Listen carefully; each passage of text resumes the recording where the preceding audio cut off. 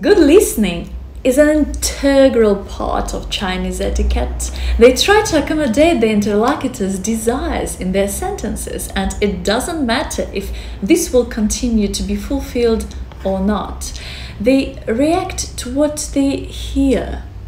A Chinese speaker's manner and the way he speaks is more important than what he actually says. This is a classic high-context culture.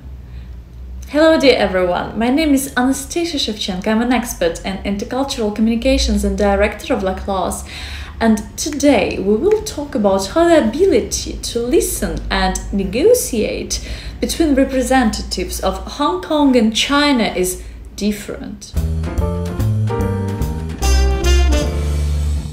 As for the presentation of information, here our Chinese comrades are quite extroverted thanks to their historical extensive contacts with the West. Delegations often come to meetings. Everyone participates in negotiations altogether, but the decision makers rarely at such meetings.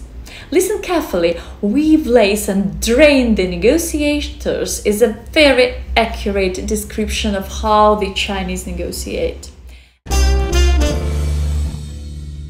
As for Hong Kong, people speak there even faster than in China. Their goal is to isolate the essence and come to a deal as quickly as possible. With foreigners, their style of communication is Western, not Asian, and the approach to them should be the same. They are very direct, but at the same time, of course, they care about preserving the face of each of the participants. In Hong Kong, entrepreneurship is in the blood. It gives a sense of urgency, haste. They listen quickly, isolate facts, competences. Time is important for them, because time is money. This is I'm glad to read your comments, and of course subscribe to the Intercultural Communication channel, the most open and intercultural YouTube channel. Interculturally yours, Anastasia Shevchenko. Thank you.